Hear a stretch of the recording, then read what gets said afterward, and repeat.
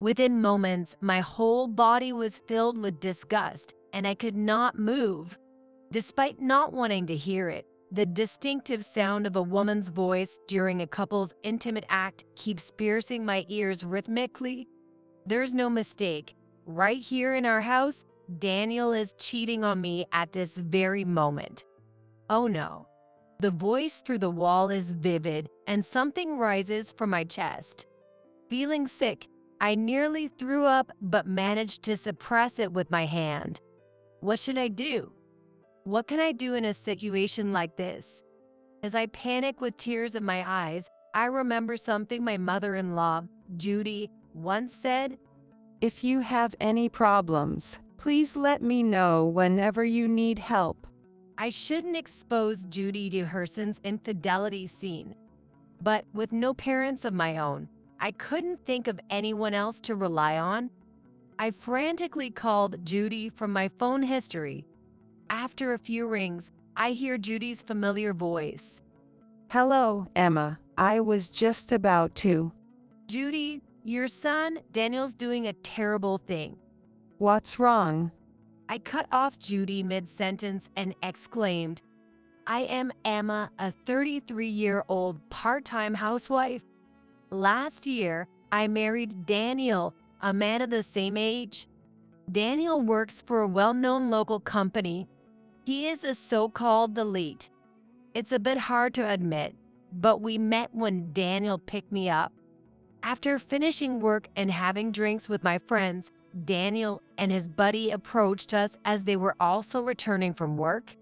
Normally, I'd reject a pickup instantly, but that day, my friend and I were tipsy and in high spirits. We thought, why not just drink together? Thanks to the alcohol, Daniel and I hit it off and ended up exchanging contact details. From the next day, when Daniel contacted me, things progressed smoothly and we were regularly dating. He has a high income, a good conversationalist, and not a bad figure. Also, he's experienced with women and his demeanor is always suave. I wondered why such a man was still single at 33. In the countryside here, most people marry in their 20s. It's quite rare to see someone unmarried past 30. Maybe Daniel had no intention of marrying. Or perhaps I was just a fling for him. Although I was somewhat uneasy, I couldn't bring myself to ask. About 6 months later, Daniel suddenly proposed. It was an unexpected moment, and I was thrilled. When I responded, I couldn't help but reveal my true feelings. I actually thought you were against marriage, so I'm surprised, and I'm happy. Then, with tears of joy, Daniel responded without changing his expression. I've been married before, actually. Well, that didn't work out. What? His unexpected reply left several question marks floating in my mind. What do you mean? Didn't I tell you? As I pressed him further, it turned out Daniel was actually divorced. Moreover, he had divorced the day before we met. I became single and then met you right away, Emma. It must be fate. Well, I have no prejudice against divorcees. After all, compatibility varies between people.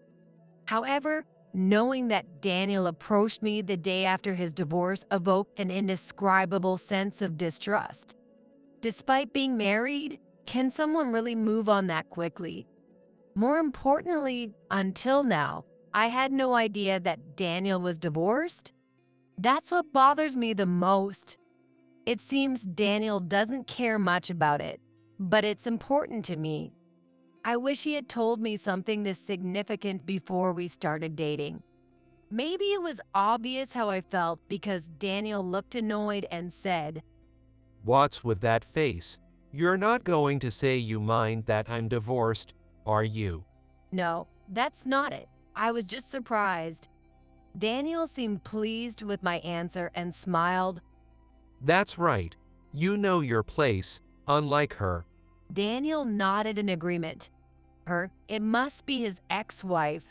I didn't even know her face or name, yet I felt a hostility towards her. What kind of person was she? It's pointless to think about it, but I can't help wondering. Anyway, since we're married, please tell me important things in advance. I know, I just forgot to mention it. Okay, still harboring some uncertainties, we got married. But less than a month into our marriage, I would regret this decision. Wait, caregiving? Yay! My mom, Judy, is still sharp, but she's getting old, and now she's having trouble walking. Looks like she'll need caregiving soon. When I found out he was divorced, I told him to let me know what was important. I had heard that his dad, Tom, was working away from home, so his mom, Judy, was living alone.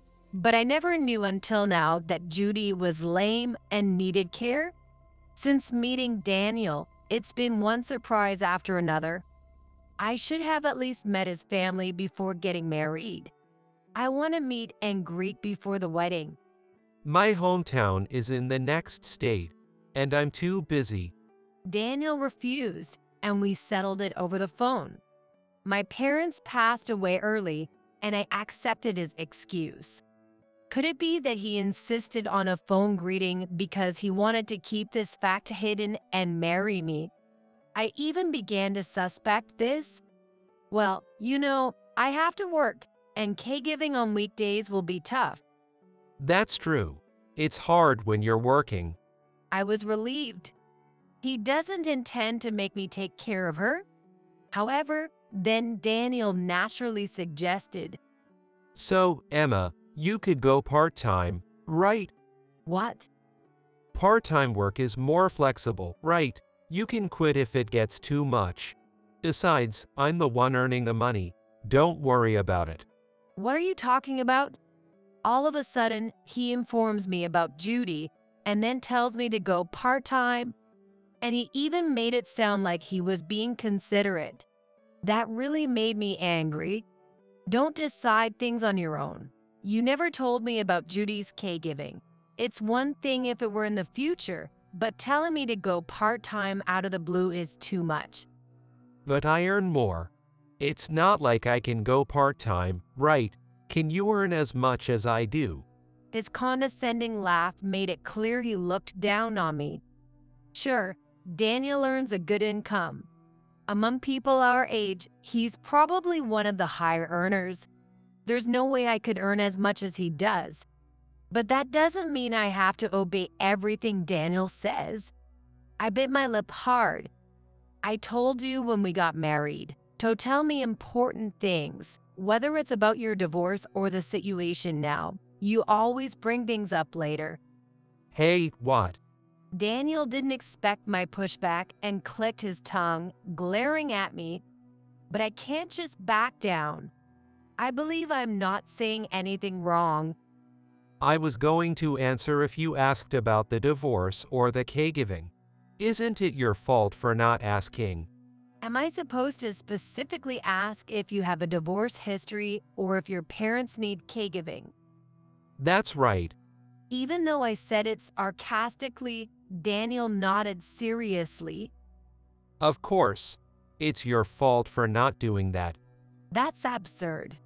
He is too selfish to be excused. But maybe there's some truth to what Daniel says. Maybe I should have asked more about his family beforehand.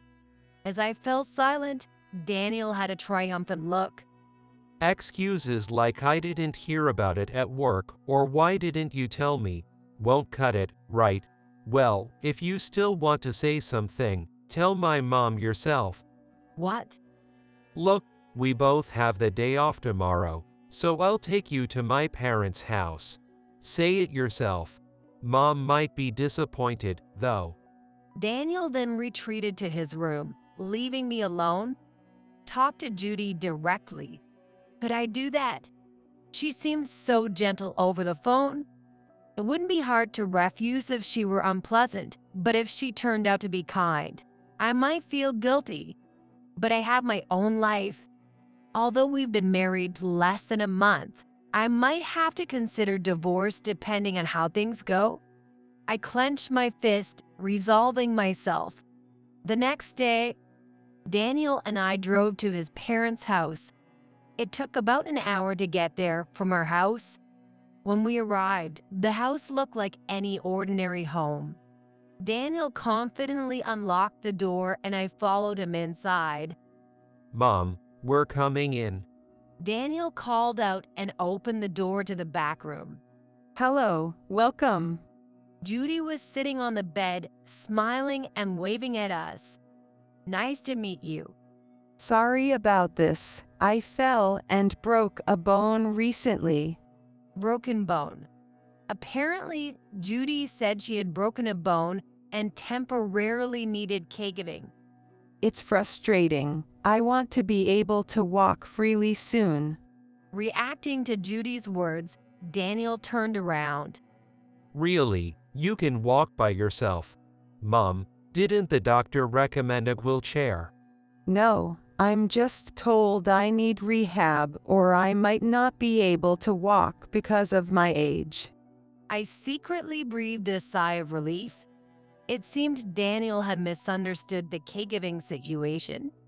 Knowing the truth at his parents' house, we were relieved as we headed home. Judy and I had a chance to talk more slowly later, and she turned out to be a very calm and nice person. I wonder if he's bothering you. That boy, maybe he's like his dad, tends to be self-centered. For better or worse, he's never faced failure in life, so he's overly confident. Daniel has always been full of confidence since we met. I used to think that was part of his charm, but now I see it more as a problem. Did he drag you here against your will today? Are you okay? Judy seemed genuinely concerned about me. No, I'm fine. Thank you. How have you been managing the household tasks? My sister's family lives nearby. They help out when it's absolutely necessary. It takes time, but I can manage to walk if I really try. Judy said with a bashful smile. At first, I would have absolutely hated to work part-time to care for her. Yet, I found myself wanting to help Judy now. I talked to my workplace and switched to part-time. I couldn't visit Judy's house every day, but I made it a point to go there at least once a week. Judy was very apologetic and kept saying I'm sorry to me, to which I only replied, it was my decision. Perhaps having lost my parents early, I saw in Judy something of my own parents. At first, Daniel thanked me, saying, I appreciate you. A few months later, Judy had recovered from her fracture, but then started needing regular physical therapy. Emma, it must be hard coming all this way, right? I'm okay now. My legs are better. Judy tried to show restraint, but she was still unstable on her feet. Moreover, she couldn't drive, so she had to rely on buses or taxis to get to the hospital.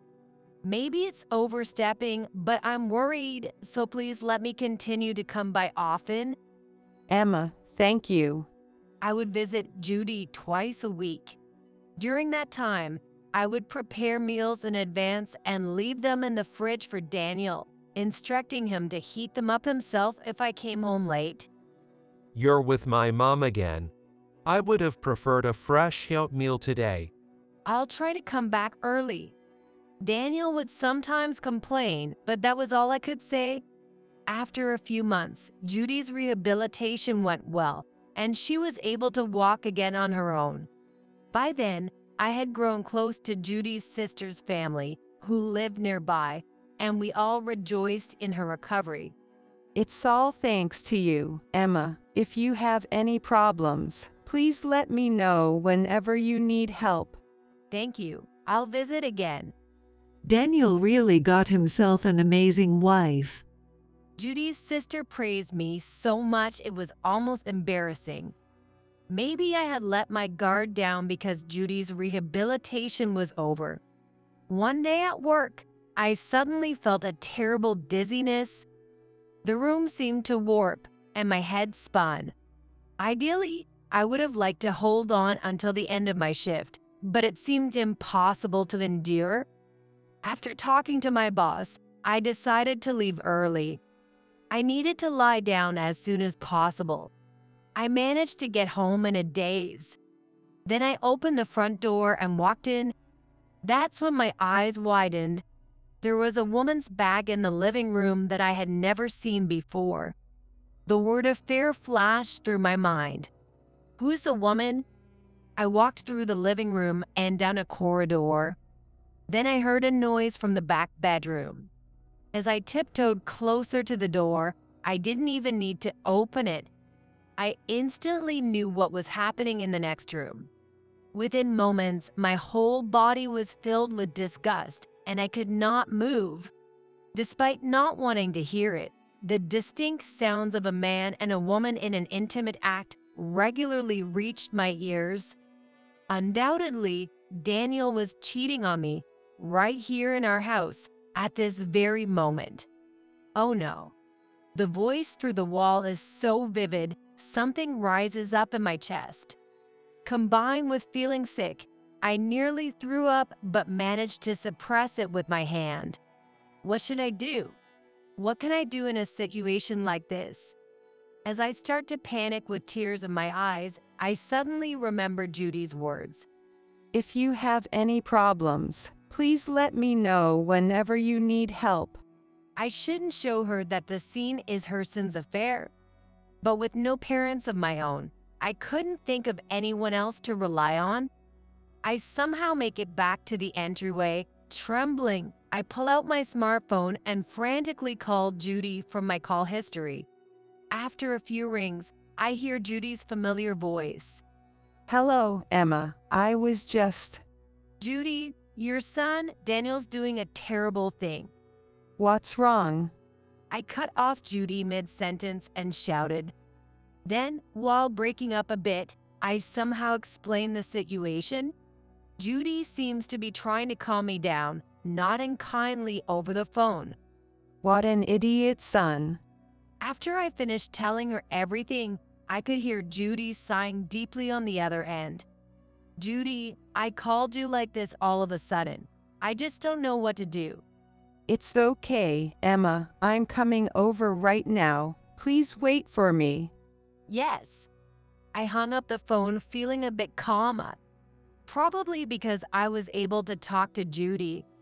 She said she's coming right away, but Judy can't drive. And even if someone from Judy's sister's family drives her, it would take about an hour from their house. I don't know how long Daniel and his affair partner will be in the house. There's no guarantee they'll wait for Judy's arrival. And even if they do stay until she arrives, by then everything might be over and they might act as if nothing happened. If it was just tea at home, they might say, and that would be the end of it. Without evidence, they could easily talk their way out of it. Then I need to get evidence now. They're in the middle of the act right now. They wouldn't dream I'd come home early from my part-time job. Caught off guard, it should be easy to gather evidence. Okay, let's do this. I take a couple of deep breaths and then head back towards the living room. Just like before, I approach the bedroom door, and the vivid voices are audible. Maybe because I'm mentally prepared now, I feel disgusted and uncomfortable, but not as shaken as before. I carefully start the recording on my smartphone. The loud voice of the affair partner should ensure the recording goes well. But this alone might be weak as evidence of the affair. If given the choice, I want more solid evidence. Should I open the door quietly? No, that would definitely alert them. If they notice, it's over. The risk is too high. As I ponder what to do, my eyes catch Daniel's smartphone left carelessly on the living room table. It was Daniel's smartphone. This is a good chance. I quietly picked it up without making a sound. The password is, oh, of course. Daniel often didn't lock his phone at home because he found entering the password too bothersome. As expected, it wasn't locked right now. Does he ever imagine I'd look through his phone? Since he hadn't even locked his phone, it seemed he never suspected I doubt him about anything as serious as an affair. Could it really be that despite having an affair, his smartphone is left so unprotected? Is this supposed to be a sign of trust? Or does he think I'd never find out? What Daniel is thinking, I don't know. But now, I can look inside his phone. I feel a bit guilty, but just a quick check. I looked through the messages and call history, and there they were, all listed under the name Olivia. Olivia. Could this be the name of the woman he's cheating with? In the messaging app, there were numerous exchanges between Daniel and Olivia that seemed to confirm they were indeed having an affair. As I scrolled through their conversation, I recorded it with my own phone. Okay, that should do it. After checking his phone thoroughly, I placed it back on the table just as the voices from the other side of the door stopped. A surge of tension ran through me. Could it be? If they've finished, either one or both might come out. I tried to hide, but it was too late. Oh, my gosh, Emma. Why are you here? Daniel, caught completely off guard and naked, saw me. His mouth twitched nervously. Then from behind him, a woman stretched lazily and peeked out. I could have slept more. Idiot. Olivia, just stay back. Daniel tried to push the woman back into the room, but Olivia, the woman called out by him, was instead trying to come forward. What's up, Daniel? Go to the bathroom quickly. I need to go, too. As she spoke in a flirtatious tone, Olivia looked at me and exclaimed, "Hoops." Whoa, is that your wife? May I ask who you are? Ignoring her question, I asked coldly, and Olivia smirked slyly. I'm Daniel's ex-wife, Olivia. Unabashedly in her underwear, Olivia didn't seem embarrassed at all. Even though she must have guessed I was Daniel's wife, she looked at me defiantly as if issuing a challenge. Is this Daniel's ex-wife?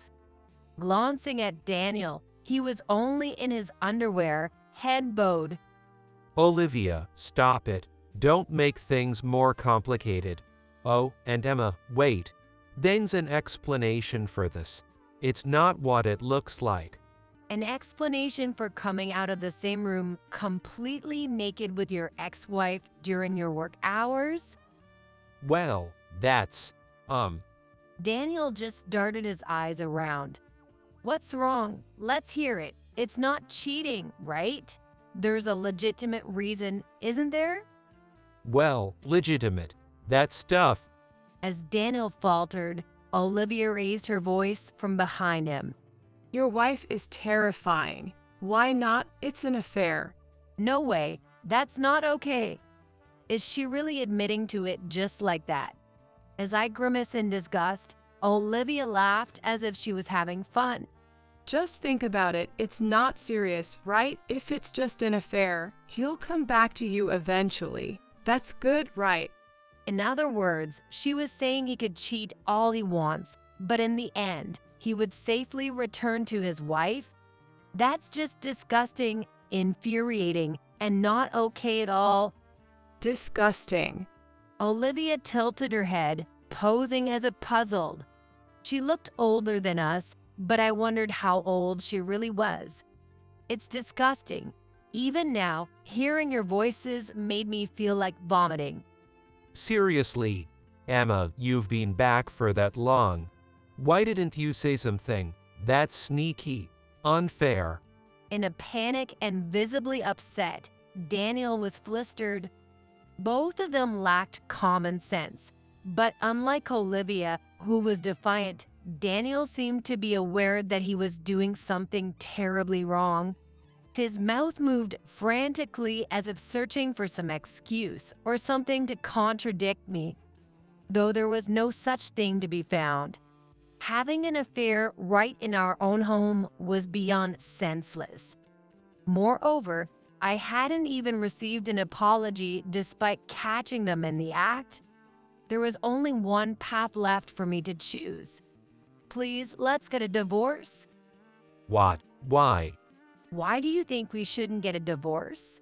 I can't take this anymore. Please spare me. As I sighed, Daniel glared at me fiercely. What's that supposed to mean, coming from a mere part-time housewife? Who do you think allows you to live so comfortably?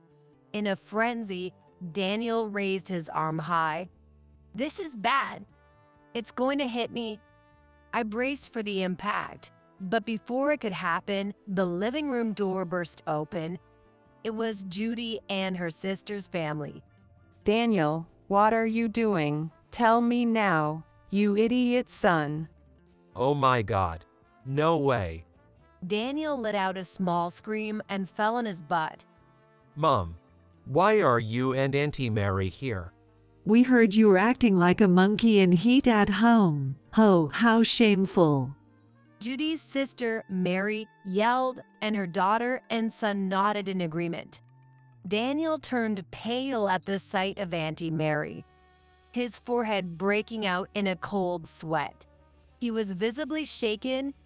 While sitting on the floor, he tried to escape from Mary, but she had a firm grip on the back of his neck. You've always had terrible ways with women. Auntie Mary, I'm sorry. Please forgive me. Daniel, usually so arrogant and confident, suddenly shrunk down like a pill bug in front of Mary. Even Olivia seemed scared. Was Mary that frightening? Indeed, Mary was very straightforward, but in the months we had interacted, I never found her scary. I watched, puzzled, until the reason became clear. I'll tell my husband about this. You better start looking for another job soon. At Mary's words, Daniel's complexion changed. What? Auntie Mary, please wait. I beg you. His face turned even paler as he panicked. For some reason, in front of Mary, he began to kneel and bow deeply. That place is my true calling. Please, give me a break. What in the world was happening? As I watched Daniel tearfully, Judy, who had quietly come to stand beside me, whispered in my ear, Actually, Mary's husband is the president of Daniel's company. Really? I exclaimed, my voice cracking in surprise. Turns out, Daniel, who had always been so confident, had gotten his job through connections. He's good at making an impression, but he's not very smart. He barely graduated from college and couldn't secure a job offer from any other company. It seems that Judy's brother-in-law pulled some strings to help him out. Despite all his bragging about his high income, it was shocking to learn he had landed his job through connections. As I was still reeling from the shock, Daniel staggered over to me and said, Emma, this is serious. Auntie Mary won't forgive me. Well, that sounds like you reap what you sow. If this keeps up, best case, I get demoted. Worst case, I get fired. At my age, if I get fired, I won't be able to get into a decent company again. More than his age, it seemed to be Daniel's skills and character that were important. However, I just listened quietly to what Daniel had to say. So, I have a proposal. A proposal? When I asked him to clarify, Daniel nodded, satisfied. Somehow, Auntie Mary really likes you. I mean, you could just ask her to let me keep my job. Daniel declared this as if it was a brilliant idea, which only confused me more. Why should I? Couples are supposed to support each other, right? Don't worry, I'll look for other jobs too. I'll find something soon. No, that's not the point. That's too beside the point. It was astonishing how self-centered he could be. Taking a deep breath, I firmly said to Daniel, "Daniel and I are getting divorced. We will soon be strangers. As you said, couples should support each other, but I have no intention of spending any more of my life with you." No, look, you loved me, right? That's why you even took care of my mom, isn't it? What a poor loser. Grinning sycophantically, he was practically clinging to me. I just wanted to help Judy. Maybe I saw my own parents in her. Emma, I wanted to be there for Judy. I wanted to give back in a way I never could for my own parents. Judy, even if I divorce Daniel, I hope we can still have tea together. of course, dear. Judy smiled warmly. Meanwhile, Daniel was looking around nervously. Emma, You're better suited for Olivia. After all, if you sneak out of work to be with her, why not just get back together? Good luck to you both. no, I won't accept that. Olivia is good for a fling, but from my last marriage, I know she's not marriage material. I'll follow you wherever you go, Emma. As Daniel declared his intention to stalk me, I was preparing to contact the police when a man I didn't recognize suddenly grabbed Daniel by the shoulder. How pathetic, Daniel. Dad, It was Daniel's dad. I had never met him, so I didn't recognize him. I was supposed to be home for a bit today. I was doing a little work at the company, but your mom told me to hurry over here. Daniel shriveled up even more. You know what you need to do, right, Daniel? yes. Emma, I'm truly sorry. Daniel was then taken to the back room by his dad, and Olivia was being lectured by Judy in a matter-of-fact tone. After everything, I successfully divorced Daniel. I owe it all to my in-laws and Judy's sister's family. Daniel signed the divorce papers without a fuss, completely cowed. I also managed to secure a substantial amount in alimony. Daniel paid the alimony for both himself and Olivia from his savings in one lump sum. Naturally, Daniel resisted, but once again, the in-laws and Judy's sister's family came to my aid. The amount was unexpectedly large, so I consulted with Judy. He deserves it for what he did. Just take it and don't worry. So I followed her advice. Having lost most of his savings, Daniel now has his finances managed by his parents, who think it's best not to let him handle money anymore given his track record. As for his career, Daniel was indeed fired and reluctantly started working part-time. I heard he's been quite depressed due to the drastic change from his previous job. On the other hand, Olivia has been diligently working as a supermarket cashier. However, the repayment of the alimony Daniel covered for her is being strictly enforced by his parents, making her life quite challenging. Known for her love of shopping and generally being extravagant with money, she has recently had to cut back significantly, which apparently has aged her considerably. Interestingly, her lavish spending habits were reportedly the original cause of their divorce. As for me, I pleaded with my company and am now working there as a full-time employee. I've also resumed living alone. Although Daniel and I are divorced, I still meet regularly with Judy and Mary's family. I'm a divorcee now and have no lingering feelings for Daniel, but I am grateful that I got to meet Judy and her family through him.